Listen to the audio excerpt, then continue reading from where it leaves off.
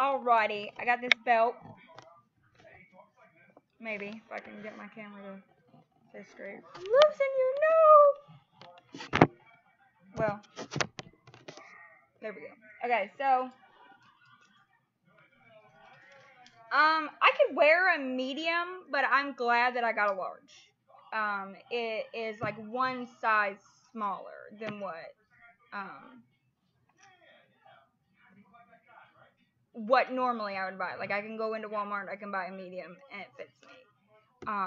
This is a large, and it fits, but like, it's like on the, I'll show you here in a second. It's like on the, third notch or whatever right here. But it's a cute belt. It's from Hot Topic. The tag on it said 1997. That tag was right there, James. Is it still over there? Okay. Anyways, the tag said 1997. But on Amazon, you can get it on sale for $9.49 with your Amazon Prime, and it's a durable belt. Like the other belts that I've had that have these little stud things, the back of them come off and they poke me in my butt, and these are all smooth. So it fits around my waist good. It's not like uncomfortable. It's not, but it is kind of like stiff. I would say like heavy, stiff. I don't know. So I got to put it kind of tight because it kind of weighs my pants down. But other than that, it's a really good belt. I would buy it from Hot Topic for $20, but I would definitely buy it for $9.49 on Amazon. I will tell you that much. So let me see if.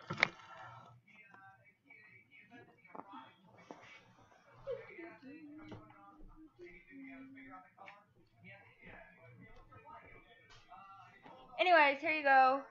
You can see it is 1950. I was wrong, but it says Hot Topic. Hot Topic, but I will show you.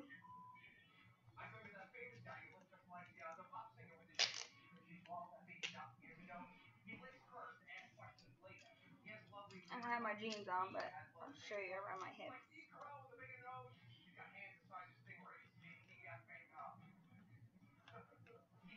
So it's right on my hips too, because I wear low-rise jeans, so it's right on my hips. Fits nice. It's snug. It's not a cheap belt, I will tell you that much. And it is pretty much, you can get it pretty much for the same price as you would belts that you would buy at Walmart or Target or wherever, you buy your belts at. So, yeah, it's a pretty good belt, pretty good price, if you ask me. So, yeah, guys, peace, real people, real reviews.